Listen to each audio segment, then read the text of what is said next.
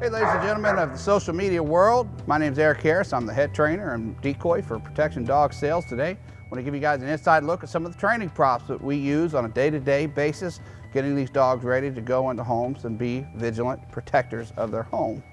First off is the whip, most commonly used for sensory desensitizing. The whip, very aggressive noise here.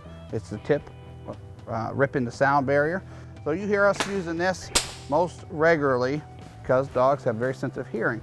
So if they're thinking under pressure when we're using this, we know we've got the right dog.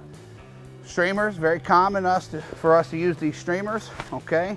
They make a pretty aggressive snap themselves. Although not as aggressive as the whip, they're pretty snazzy. So we can use these for different distractions, maybe even a little prey luring. So say I'm out here and I'm doing a little bit of bite work and I throw this thing by. Where does the dog go? Does he chase that or does he stay with me?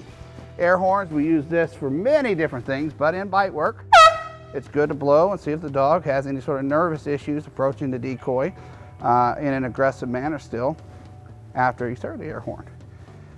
Something pretty regularly that we use, although you may not see it on our videos, starter pistol. Uses a 209 primer, completely blank, safe to the dog, safe to people around, but very loud. This, same thing as a whip. This gives a nice, audible, loud, distracting, discombobulating kind of noise, but also this gives a nose sensory desensitizing opportunity because the powder is exploding, molecules are bursting everywhere, and it could be quite assaulting on the dog's senses. So, the starter pistol, quite regularly used. Shaker jug, my favorite for the puppies because when I'm working with puppies, I can have them around it, I can lay it down, and pull the puppies over it, or if I've got a nice big adult dog, I could shake it over them. So very loud, very durable, shaker jug, big plus. And then spook cat props. We like to throw these on as a curveball every once in a while to the dogs. One, we do like Halloween here, Protection Dog Sales, but two, it's good to break up the contour of your face on a day-to-day, or on a semi-regular basis, just for the dogs to have a different look at something every once in a while, especially when you're doing building search work or dark room scenarios. So on the other side of my screen here, we've got a dog that we're fixing to do some of this work with.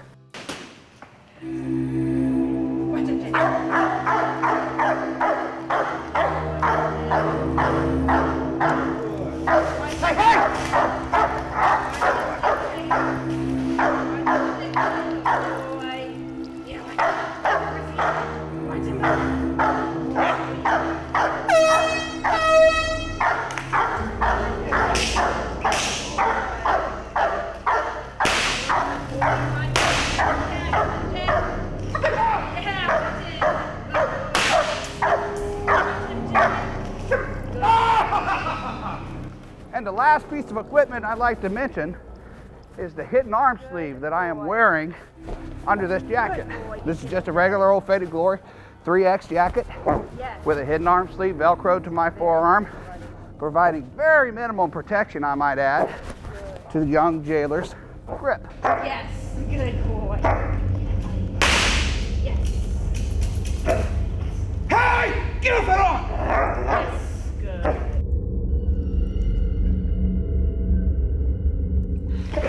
Good boy. Good boy.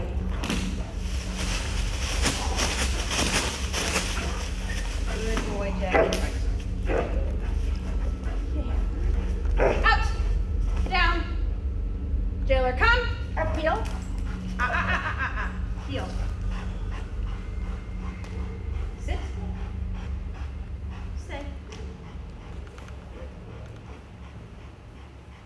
All right, guys, so that was a good look at a nice young dog, a good demonstration from Aric, talking about all the equipment that we use here at Protection Dog Sales.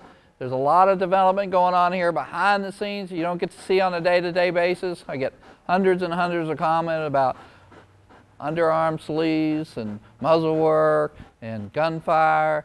We get all those comments. Trust us, we do all that work. We're not here, you know, twiddling our thumbs. There's a lot of work going on behind the scenes to develop a dog like this. Jailer Von Princeton is only 13 months old. That's a lot of work for a young dog. We've got a great team, great staff, great facilities, great equipment. and 30 years of knowledge about how to build personal protection dogs for your family. So I hope you enjoyed that and learned a little bit along the way.